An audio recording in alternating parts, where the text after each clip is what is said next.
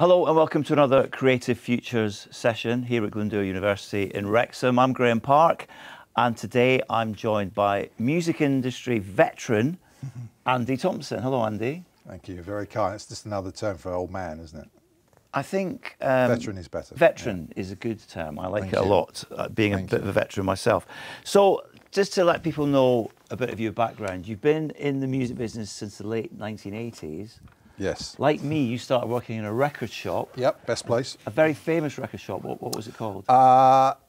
It was called City Sounds, and it was a tiny little old jazz and blues and soul outlet in Holborn, High Holborn in London. Is it still there, or has it gone the way of many record shops? It went.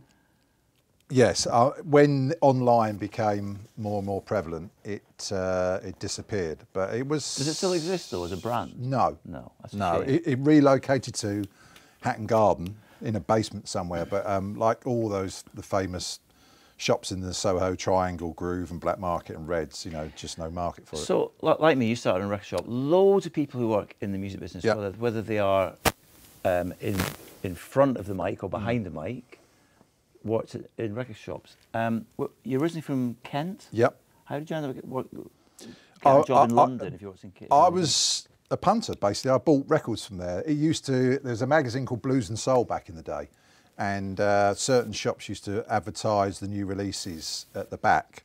And City Sounds was managed by an ebullient character called Dave Silby, who was the manager of the shop and used to have this advert in the back of the magazine called Dave's Dozen. So basically he highlighted the hot new releases.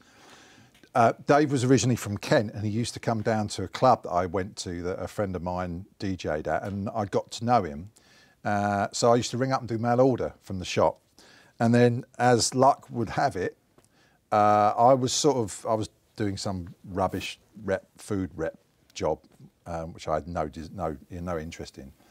And suddenly I was made redundant from that because the sales dropped, not through any fault of mine, I don't think, although I wasn't very good.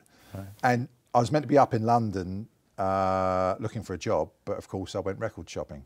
Walked into the shop just on exactly the same day that his assistant, the one and only Nigel Wilton, who you remember, I do remember got Nigel, poached to go and work for Island Records. So he said, Andy, I can't believe it. Nigel's just gone. What am I going to do? And I'm like, suddenly, light bulb went on. I went, oh, I'm not working at the moment. Let me come in. And I'd never thought about working in the shop. Certainly not in a music shop. But I had a real interest in the music. I had a reasonable knowledge of it. You're a bit of a soul boy, aren't you? Kind of. I got into the music because a friend of mine had a sound system that he ran where we grew up in Kent, but he was actually in the business and got a really good reputation for putting in massive rigs, a bit like that. In fact, he worked for JBL. He might still do, I'm not sure. For soul festivals and big gigs in around the southeast, and then he combined his skills with another gentleman, and they put the sound in for one of the rooms at Caister, which was like the legendary soul festival in Norfolk. So because I was 15, 16, I couldn't drive, but local village life wasn't for me. So I used to help him every Saturday or wherever to take the gear out to these events, so I could just hear music. And it soon became apparent to me that I was attracted to sort of London and music nights rather than just going down the pub and having a fight. Yeah, so you're into the music, but yeah. Did you want to pursue a career in the music industry? No. I had no idea. What I wanted to do. But after 6 months of working behind the counter at City Sounds, we had a lot of record company people coming in who used to use the shop as a source for new music, because it used to import American house music over, and the record company people were coming into the shop using it to find talent, to find new material that they could license for their UK company. And I quite enjoyed it for a few months working behind the counter, but it suddenly dawned on me that these people coming in used to park their BMWs outside and get parking tickets and then spend £400 on records that they would expense. didn't have much of a clue. And it also, I realised, true, yeah. I remember I also realised that there were quite a few people who used to work at the shop who went on to work for labels, including my predecessor. So I suddenly thought this might be quite good. And so I had a couple of interviews, didn't quite work out. But so did you apply for jobs, or did you ask if any jobs were going? no, people come to me and went, do you fancy coming? And I wasn't quite sure. And then I thought, well, yeah, maybe that's the path to follow. And I knew Pete Tong quite well because he was a Kent boy originally. Mm-hmm. And my friend supplied the sound system for quite a few of his gigs, so I knew him to talk to. But he used to come in the shop, he and Jeff Young used to come in the shop to see if there was any like new releases that arrived from America before their radio shows, because they wanted to play, you know, be as current and as new as possible. And I just used to kind of I got to know Pete even better, and Jeff as well, and used to, if 2 copies of a record come in, I'd save one for them. Now they would have like tabs up to about 500 quid, which my manager in the shop hated, because he just wanted people, you know, rather than saving records for them, he'd rather just flog them to someone who'd come in. So I just developed a bit of a relationship with them, and then I used to go up on a Saturday night after the shop and go and help Pete and do the phones on the show at Capital Radio. So then used to travel about. So I basically just bored him into submission and go, look, give us a job. Because I quite obviously... Was he already at London Yeah, Records? he was running London Records, and he just started at FFRR, which was the dance imprint at London Records. And straight away, it was when Chicago house music was exploding, and he signed Love Can't Turn Around, Farley Jack Master, which was the first house music #1, and Jack Your Body, Steve. Yeah, and he was at the forefront of this. So I guess the mercenary sort of underpinnings of my character realised that there was money in all this. So basically, you blagged a job in the record shop. Totally, yeah. And then you blagged a job at London Records. Kind of, yeah. Well, the record shop was just opportunity, it was sheer, you know, being in the right place at the right time. But yeah, the record company thing, yeah, I kind of, because I didn't want to work in a shop for the So you rest of my started life. off running the club promotions department, Yeah. which basically, for people who are too young to understand any of this, you used to send people like me white labels and promo copies. Yeah, we had mailing list of DJs, which I inherited. I first went in there as Pete's assistant. I don't quite know how he created that job, because it was quite rare. And then a guy called Johnny Walker was there, who you remember, who got an opportunity to work elsewhere. He was doing the club promotion. That's right, I remember. So he went virtually as soon as I got there. So they said, oh yeah, the new boy would do it. So I didn't have a clue what I was doing. But you had a mailing list of DJs. You'd sign records. They get pressed up a plant in Slough, get sent to a huge distribution centre owned by Polygram, which is now Universal, in Chadwell Heath, and there'd be this team of people who would, you'd print out stickers, send them to Chadwell Heath, they put them on mailers, put records in, wallop, and out they go. And a lot of that would be club DJs, but there'd also be radio people as well. And yeah, you just facilitate a sort of mail out.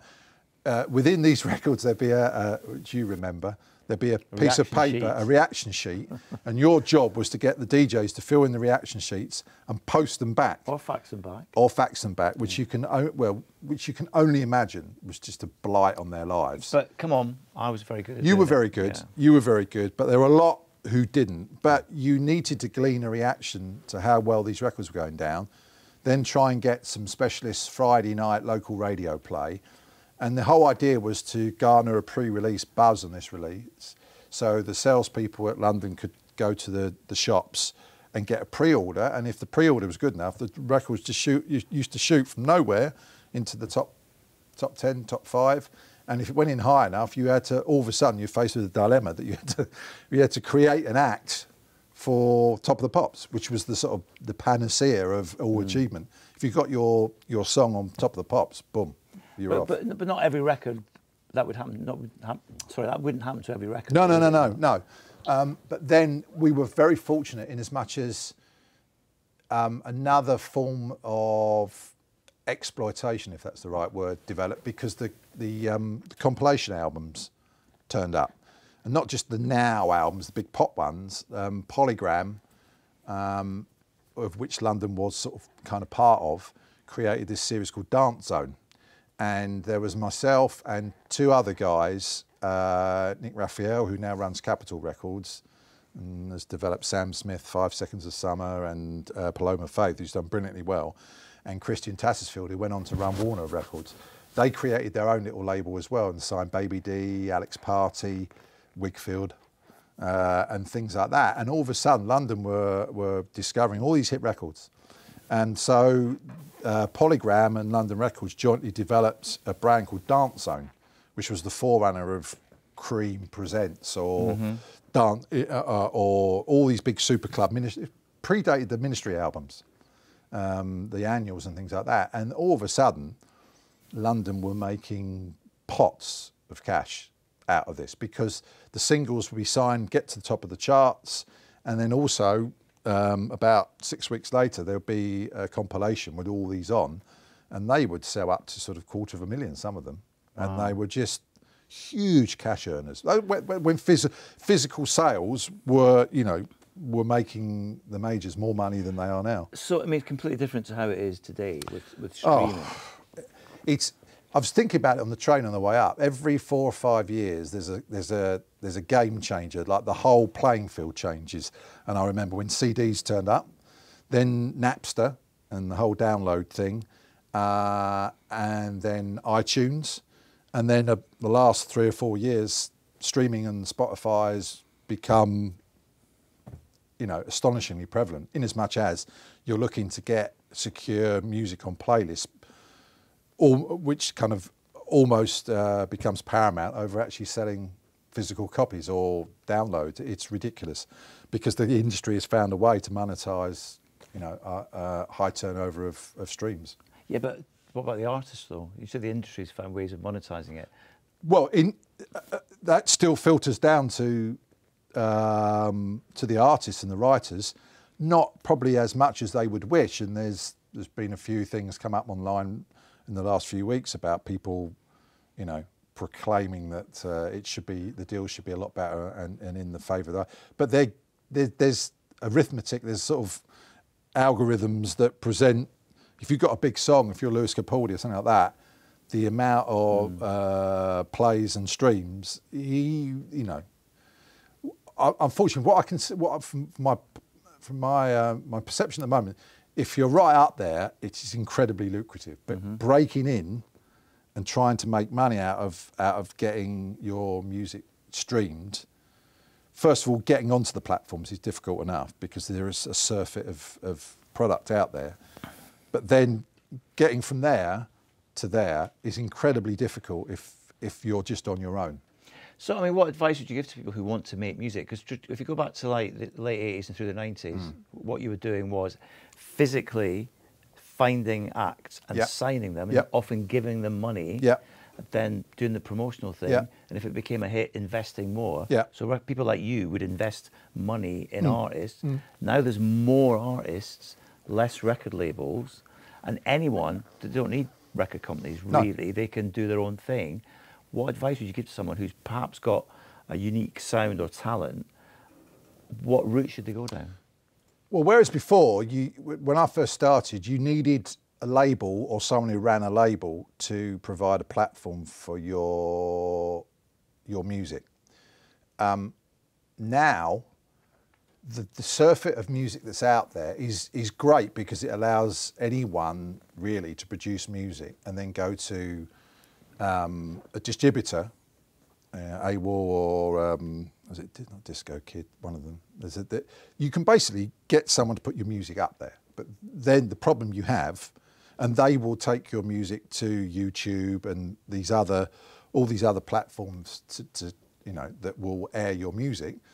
But the issue then is that how do you then get from there to the next stage without investing more money?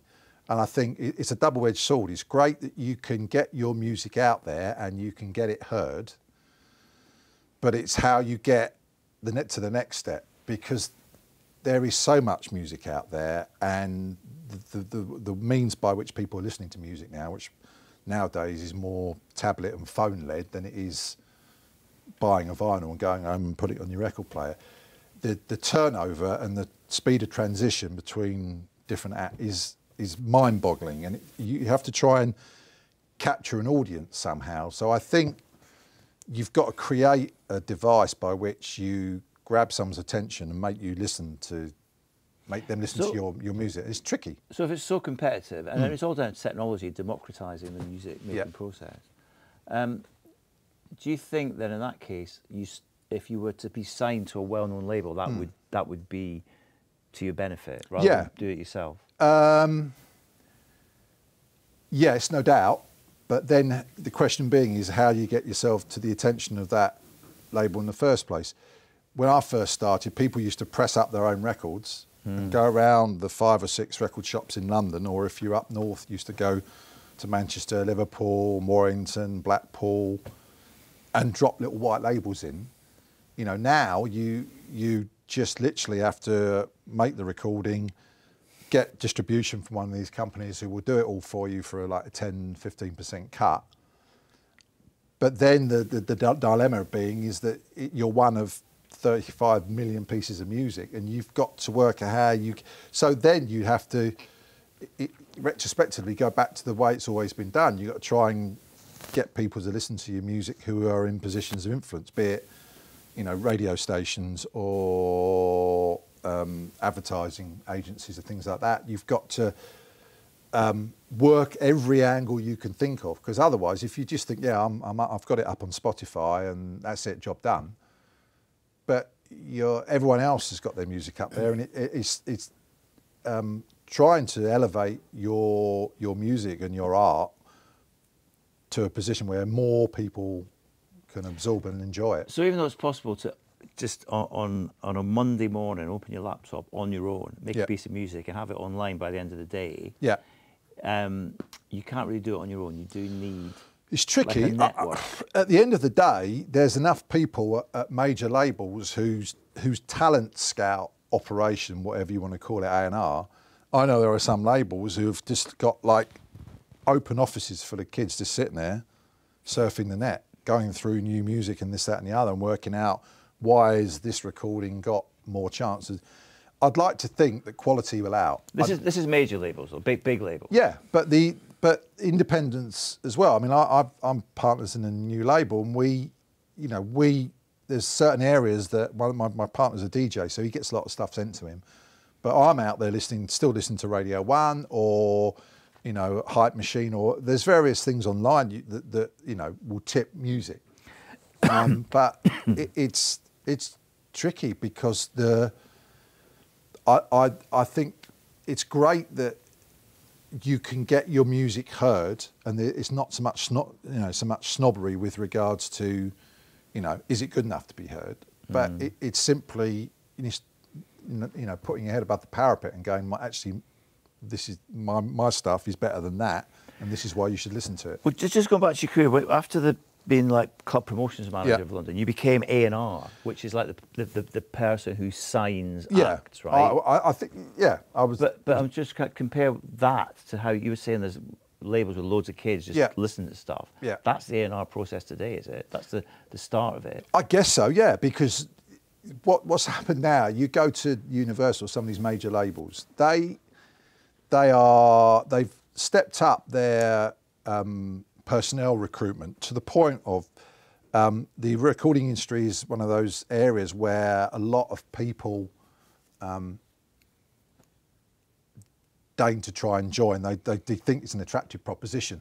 So these major labels have graduate schemes, or they have, you know, work experience or whatever they have, and they've got people with sort of, you know, first degrees, firsts, like incredible intelligent people starting at the bottom and just running around, and they will do anything to get their foot in the door, because that's half of what it is. It's like you've got to get in and then work out what you want to do and just blag it a little bit. But I know a lot of these A&R departments literally got open offices with about 30 people on computers, just surfing the net trying to find stuff. But how does that compare when you started doing A&R in the 90s? Well, my version of it was to get out and go up and visit the record shops, which were the traditional sources of stuff. And I was saying to your colleague earlier that the business was very London-centric then. And, you know, a lot of my contemporaries were just going around the London record shops and thinking,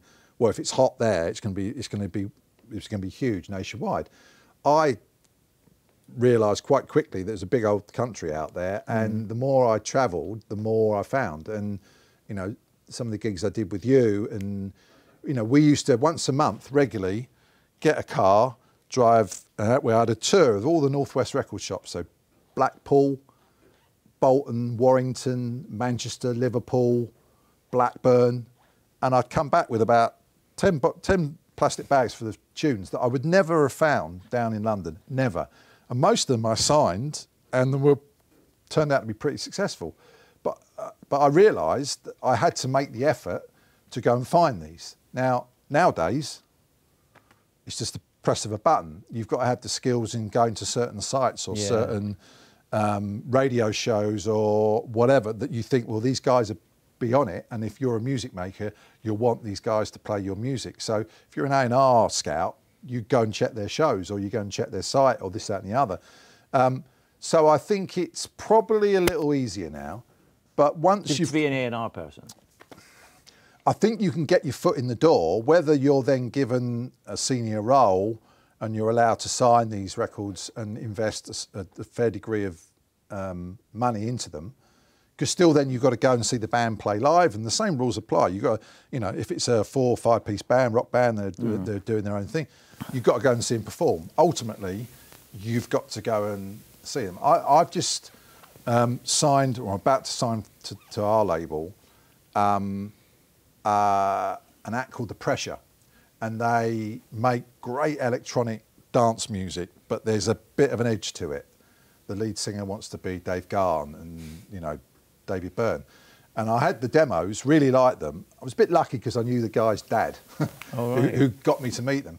And then I went and saw them play live. They did a gig in London, and I just thought it would be 2 young guys, you know, one with a microphone, the other behind like a load of decks and this, that and the other. And it would be quite, not visually made. But Harry, the singer, got out and had this alter ego on stage, and he started interacting with the audience, and I'm thinking, well, that's good. But I thought all the audience were all his mates, because he's, yeah, come nearer, and I thought, that's great. And I spoke to him afterwards, and well, I didn't think you had that in you. That's really surprising. I was really encouraged. And I said, did you have all your friends down? Did you like have to blackmail them to come and dance? He went, I don't know anyone here. He just did it. So the same rules, same. So we're about to put out a couple of EPs, and they've got a gig in London on Saturday. What are they called? The Pressure. The Pressure, right. And I'm really excited to go and see it, because not only are their music great, I think their music's great. They write new songs, and they take all sorts of different influences. And my partner hasn't seen them perform live. So on Saturday in this little place in Hackney Wick, so like 150 people there, and it will be great. I'm going down there on the premise that I know what it's going to be like. So I'm really excited. So they're seeing them live. Did that tip the balance for you? Signing them? I probably would have signed them anyway, because the music and the songwriting was really, really strong. But they had ambition.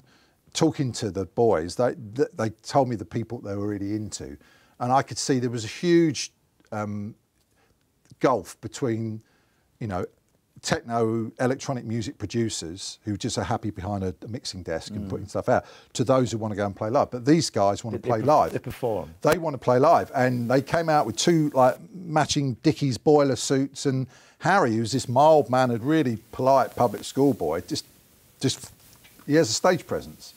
So it really excites me that the fact that I know where they want to be. Right. And you know, back in the day when these acts started coming out of dance music, not many had the presence of mind to provide a visual representation.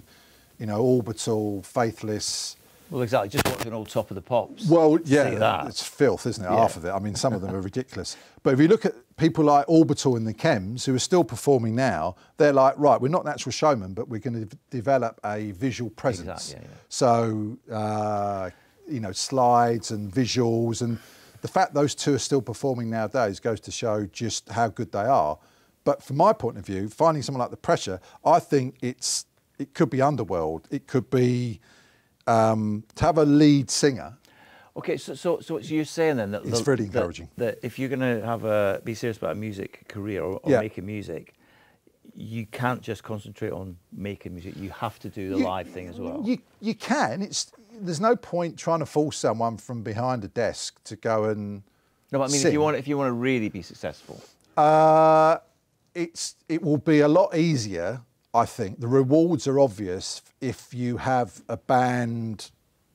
Not band, but you can go out there and perform. I mean, I remember seeing the Prodigy for the first time in Bristol, and I loved their music. And then I went and saw this, it was at a Radio 1 Sound City thing, and it was just, goodness me, it was a game changer. It was like punk, electronic punk, whatever you want to. They came out, and I was just like, God, I was working at London, and we had no one like that at the time, where I just thought, they're so far ahead. So, for my mind, if someone's not a natural performer, and their thing is production, that's fine, and they can, you know, achieve their goals in the way that they're comfortable with. But I think if you've got someone in your group or band that is a natural performer, they want to get out and perform. They want to sing. So, if you get someone like that, the world's your oyster. So, back to your career, you moved from London Records to Virgin in the 2000 and ran things there, and had a lot of success there. But then you went on to become a music publisher, right? So instead of finding records to sign, you were working with singers, songwriters and singers. It was it was funny. It was,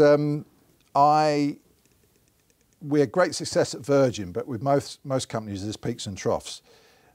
By the end of about 2000, dance music was the polish was starting to wane a little bit, and the people who achieved huge success for Virgin started to get one by one get nicked. The main two people went to run Virgin America, and some people were brought in who just didn't kind of understand what we were trying to do. My job at Virgin was twofold: to sign hit singles and to fuel the compilation department, which was the guys who did Now and all the different derivatives.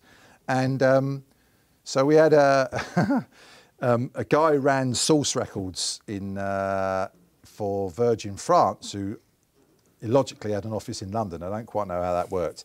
Because he was super cool, the MD of the company needed a head of A&R, so we got him in.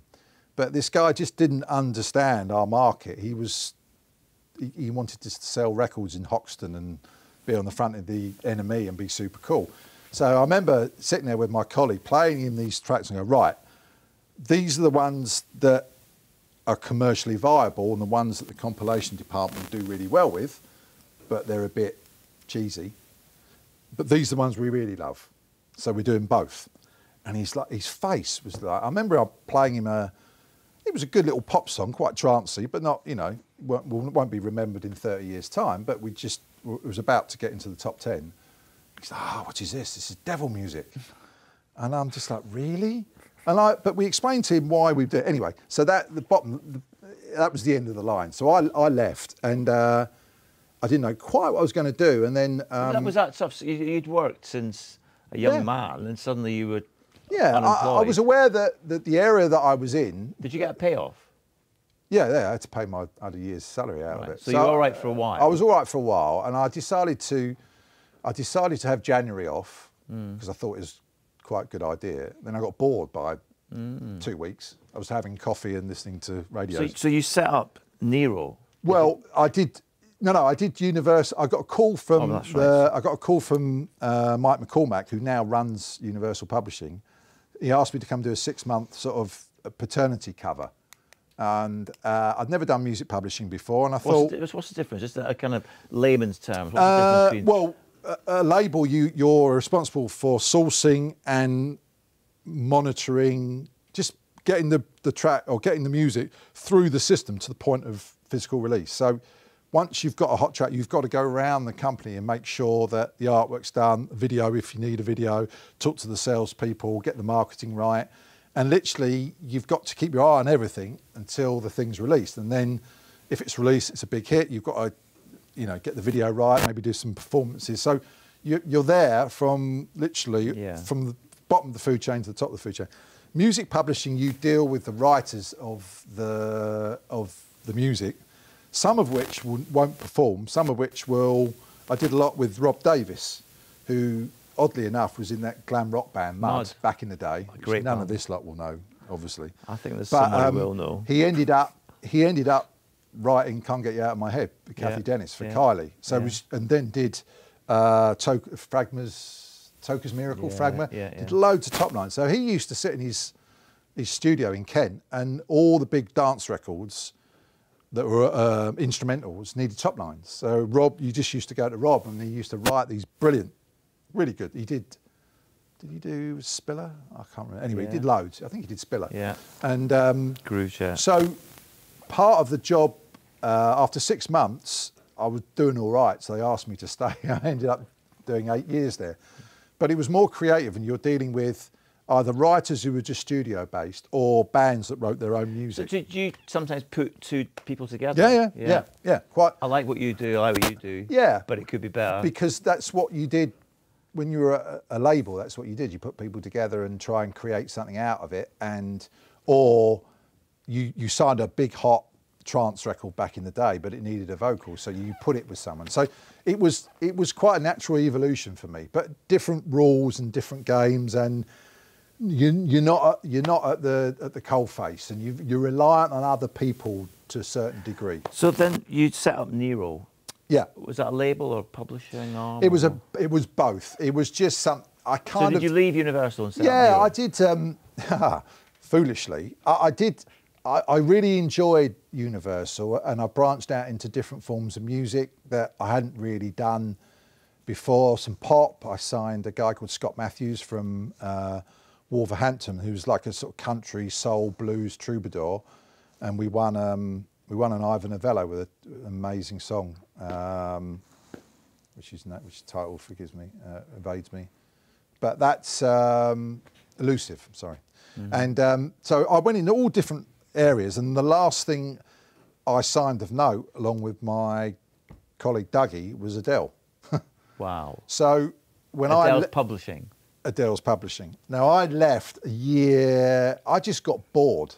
I went in my office, and the guy that I worked for did business in a certain way. Not Mike, the guy above that, and it got more of a chess game and strategic when I wanted to get my hands dirty. And I was an idiot, because had I stayed, I mean, Adele just went bananas, and I can't even sit here and compute how much money it earned Universal Music Publishing, and still does. It's astonishing. So with hindsight, I could have sat there, got in and got a raise off my existing boss, and ended up having a ruck with him, because he would have tried to work it against me. Or I could have got a move doing the same thing for another company. But I was just bored. I wanted to go back and sign things. So I went out there and started the label. We had a couple of little one-off hits, which we licensed. And then foolishly, I got a couple of offers to consult. Warner was run by a guy I used to work with in London, started at FFRR again, up. And Pete Tong reached out and asked me if I wanted to help him. So I did that for 2 years.